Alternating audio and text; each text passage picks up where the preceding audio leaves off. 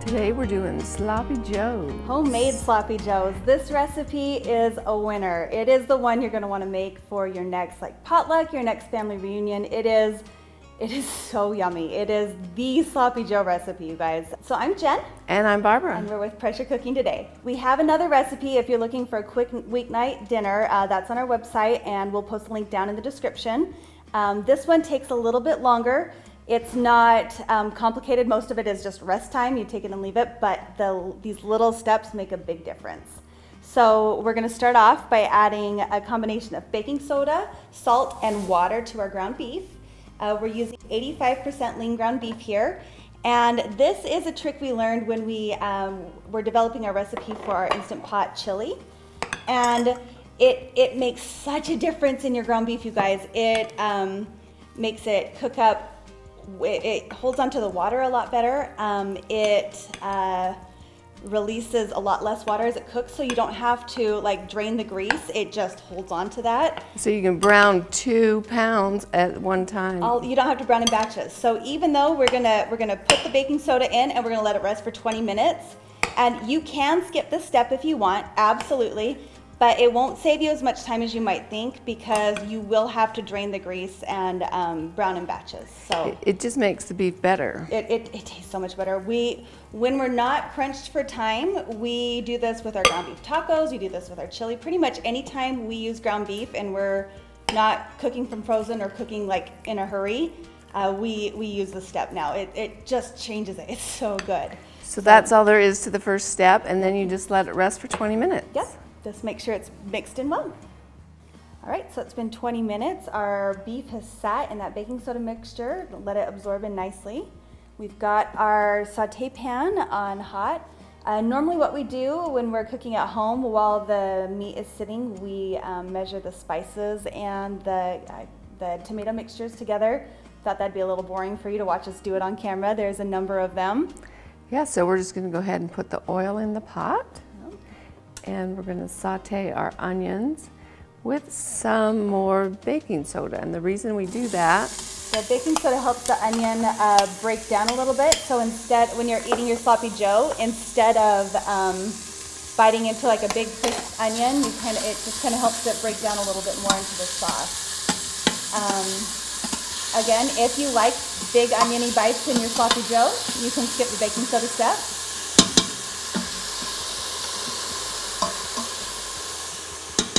and you saute them for what, 2-3 minutes until they're translucent? Yep.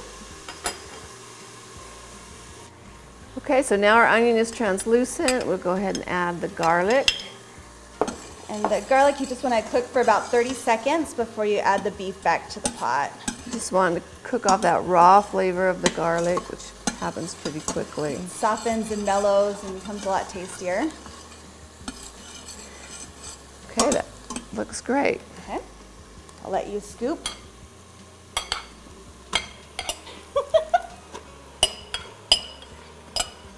Okay.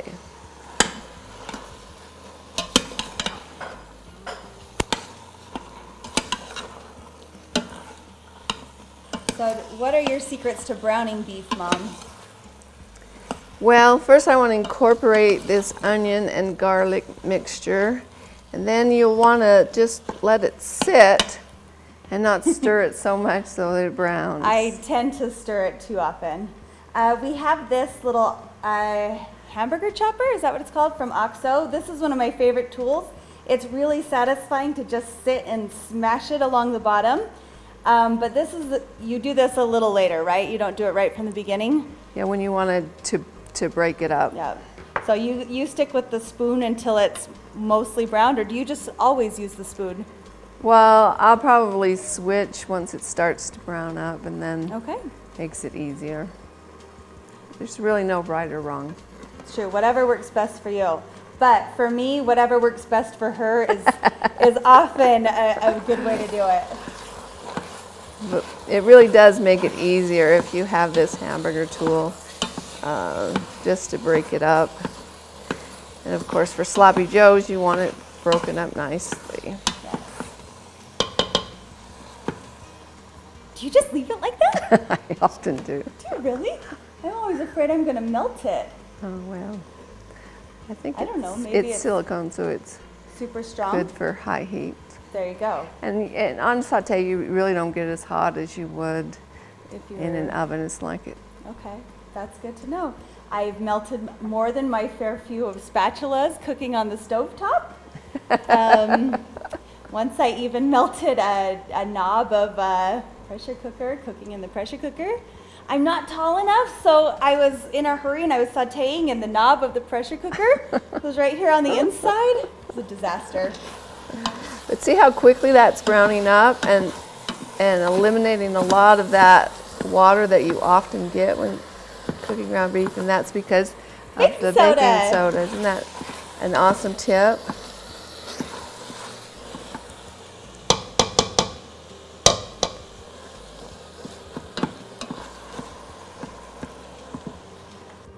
All right, so once the meat is brown and crumbly, you'll go ahead and add your spices that you measured previously. Just go ahead and shake them on top.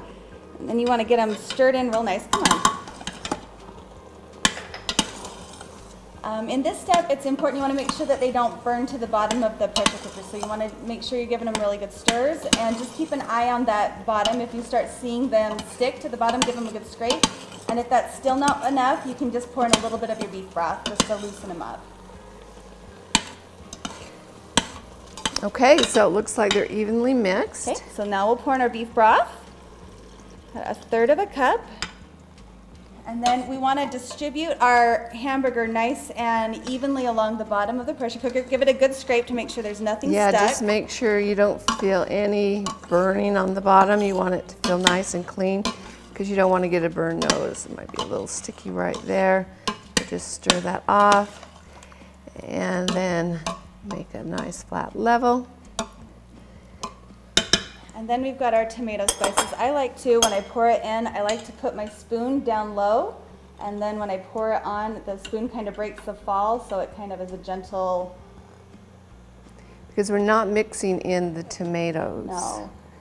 Sometimes tomatoes can sink down to the bottom of your pressure cooker, and that will give you the burn notice. You don't want that. So they're just nice and even on top. That looks pretty good. Right, and so the tomatoes in here are a combination of ketchup and tomato paste for flavor, and then the crushed tomatoes. Yeah, that you buy in a can at the supermarket. So, okay, now we'll lock the lid in place. Hit cancel, lock the lid in place, and cook for 20 minutes. Okay, let's go ahead and release the pressure. All the pressure is gone already, so we can go ahead and open it up. Okay, so give everything a good stir. Mix those tomatoes in. Mix it in with the beef. So at this point in the recipe, you can choose. I like to use a potato masher. You can see the beef still has some kind of big clumps to it. If you use a potato masher, it kind of mashes everything down nice and fine. So I like to do that. Just put this. This helps to be 6'2" and do this. Okay. All right, so we've mashed it and everything's a little bit more evenly sized. We'll go ahead and add the vinegar. It's a red wine vinegar, and you add it to add a little bit of acidity. It cuts down on the sweetness of the tomatoes. Yeah, it really helps with the sweetness. It was just a little bit of a tang. Yeah, much better with it than without it. You could also sub in apple cider vinegar if you prefer. And then some people like their sloppy joes a little bit runny. This is a little bit too thin for me. So I like to combine some cornstarch and cold water to make a thickener. Yeah, just make up a little cornstarch slurry. You want to use cold water so that the cornstarch doesn't start to activate. And mix it well. You don't want any clumps of cornstarch in there, otherwise it'll stay clumpy in your sloppy joe mixture. And then we'll just use the saute function to thicken it up. Add that.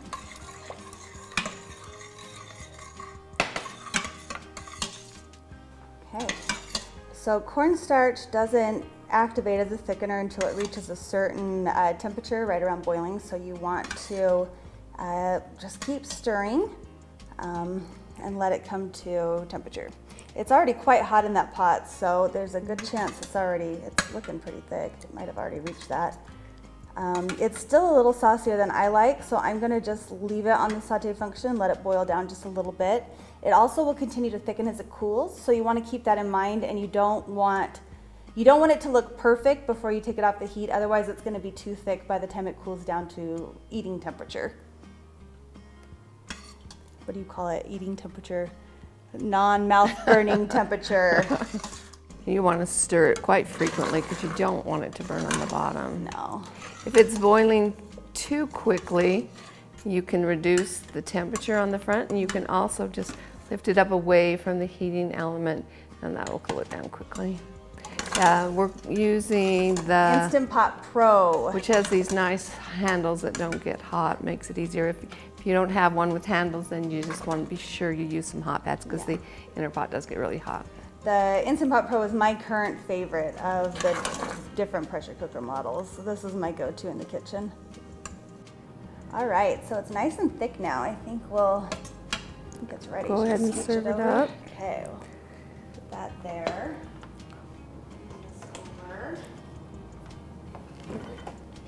Okay, so let's dish it up.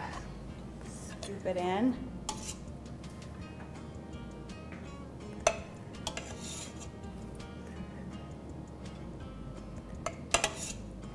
Want it kind of sloppy, don't we? Sure. I'm like that so you can see it. There you go, it's good. You'll have to let us know what you think. Leave us a comment, let us know how it works for you. It's pretty new on our site and it's getting great reviews, so we hope you give it a try. Yeah, and be sure to like and subscribe for more recipes.